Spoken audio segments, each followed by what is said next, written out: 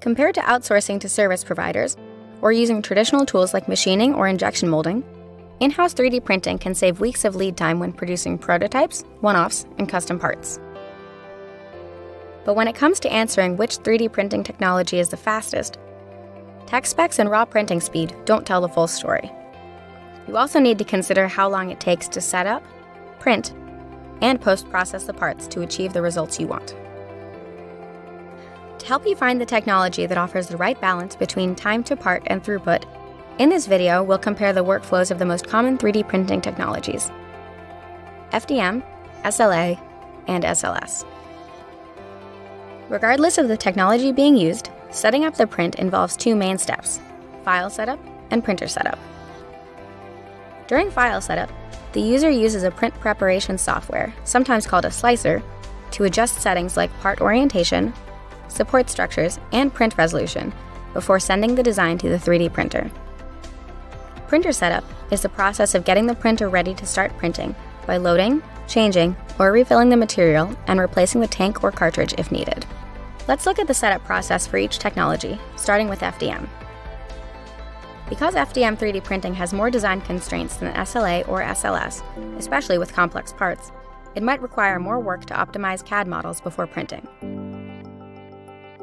On the other hand, setting up an FDM printer is fairly easy in most cases, and changing material only takes a few minutes.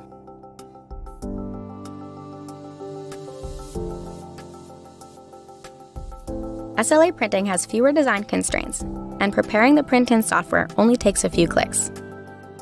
Setting up an SLA printer is pretty much plug and play, and requires no tweaking, while changing materials only takes a few seconds. Since SLS parts are supported by the surrounding powder, no printed supports are needed, reducing constraints on print geometries. Preparing jobs is also simple, as the software helps nesting and optimizing parts in the build volume. The workflow for setting up SLS printers and reusing powder can seem complex, but the right post-processing accessories will simplify things greatly.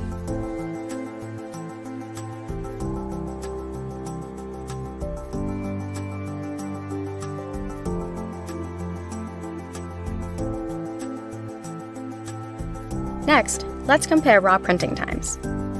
Some printers are faster to deliver a single part, while others are optimized for larger batches. So it's important to choose a 3D printer that balances the time to part and throughput according to your needs.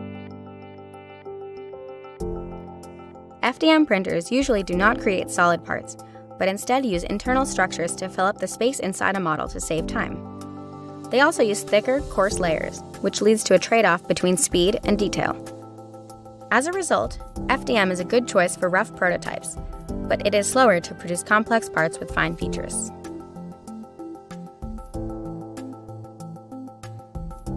SLA 3D printers represent the sweet spot for versatility.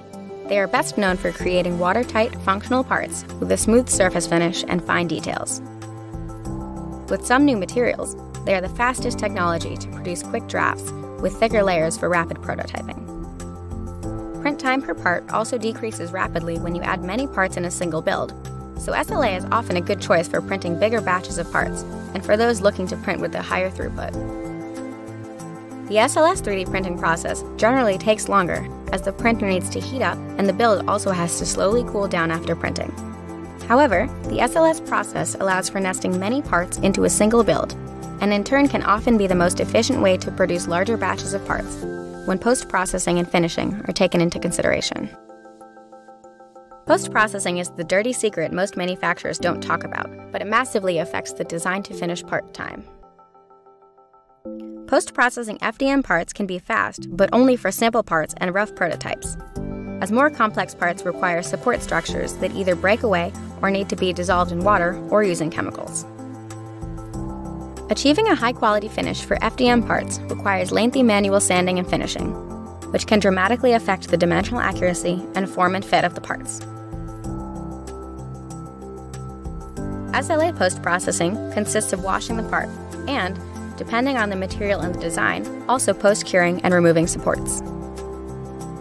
Washing and curing can be automated with accessories to save time. Thanks to light touch supports, support removal is quick, and parts have a high service quality right out of the printer. Overall, this results in slower post-processing compared to FDM for simple parts, but faster for high-quality parts that would require supports on FDM. The powder-based nature of SLS can make post-processing seem messy and hands-on, but the right accessories can go a long way to simplifying the process. The printed parts need to be removed from the powder that surrounds them and the excess material cleaned off. For the best surface finish, bead blasting can be used. Most importantly, because support structures are not printed onto each part, post-processing can be scaled and more easily compared to FDM and SLA. As a result, per part post-processing times for SLS can be significantly lower at scale.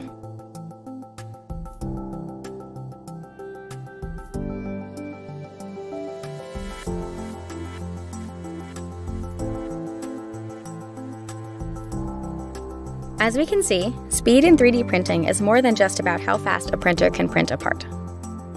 To be able to compare different solutions with confidence, it's a smart move to get familiar with the entire workflow of a chosen printer or technology, and investigate the from design to finished part time estimates based on your designs and demand.